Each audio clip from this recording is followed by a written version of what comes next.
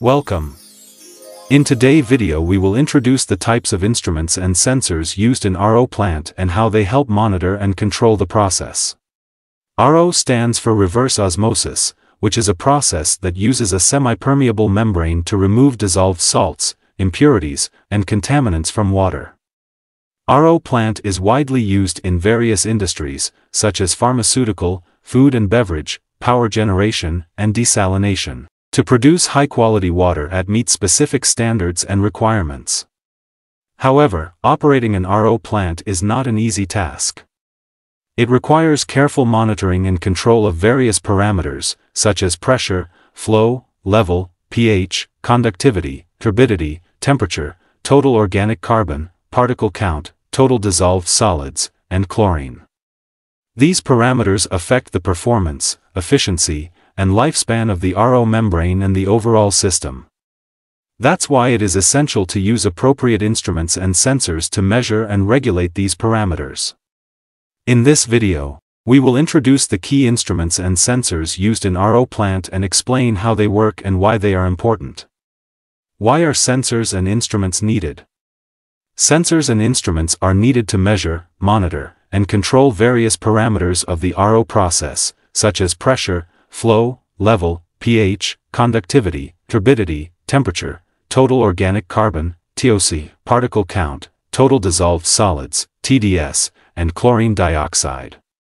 These parameters affect the performance, quality, and reliability of the RO system, and therefore need to be maintained within certain ranges or limits. Sensors and instruments help to detect any changes or deviations in these parameters, and provide feedback or signals to adjust or correct them accordingly. Types of sensors and instruments.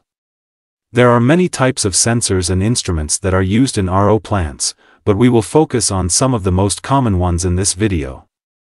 1. Pressure sensors. Pressure sensors are devices that measure the force per unit area exerted by a fluid on a surface.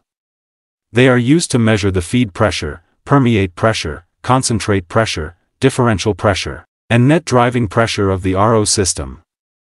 Pressure sensors help to optimize the RO process by ensuring that the applied pressure is sufficient to overcome the osmotic pressure and produce permeate water at a desired recovery rate. They also help to prevent damage to the membrane by avoiding excessive pressure or pressure spikes. 2. Flow sensors. Flow sensors are devices that measure the rate or volume of fluid passing through a pipe or channel. They are used to measure the feed flow, permeate flow, concentrate flow, recycle flow, and bypass flow of the RO system. Flow sensors help to optimize the RO process by ensuring that the flow rates are balanced and consistent throughout the system. They also help to prevent fouling or scaling of the membrane by maintaining adequate cross-flow velocity and turbulence. 3. Level sensors. Level sensors are devices that measure the height or depth of a fluid in a container or tank.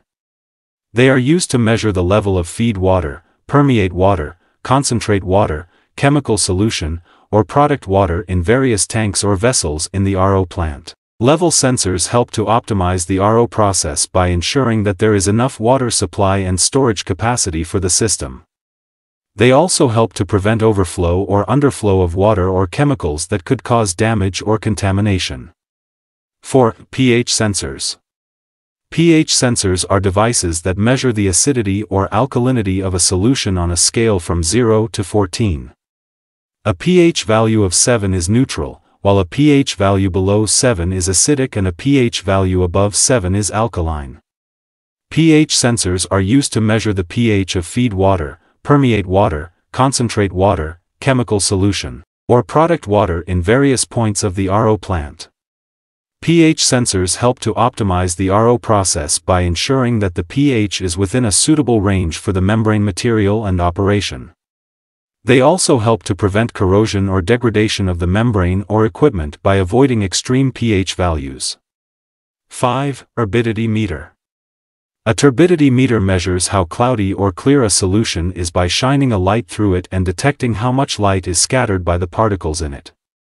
It is used to check the quality and clarity of the water before and after the RO process. It also helps to prevent the membrane from getting clogged or blocked by too much dirt or debris.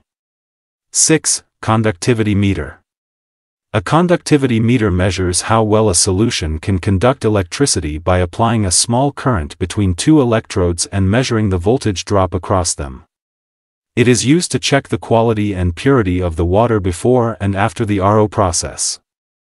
It also helps to monitor the performance and integrity of the membrane by showing how much salt is removed or leaked. 7. Total dissolved solids, TDS, meters. TDS meters or TDS sensors measure the total concentration of dissolved solids in the water. They help monitor the effectiveness of the RO system in removing salts and other impurities and provide an indication of the product water quality. 8. Chlorine analyzers.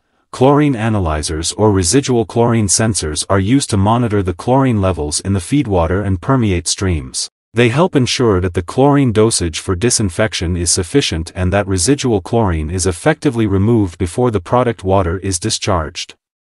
9. Temperature sensor. A temperature sensor measures how hot or cold a fluid or object is by changing its electrical properties in response to temperature changes. It is used to check the temperature of the water before and after the RO process. It also helps to monitor the performance and efficiency of the membrane by showing how temperature affects the water flow and viscosity.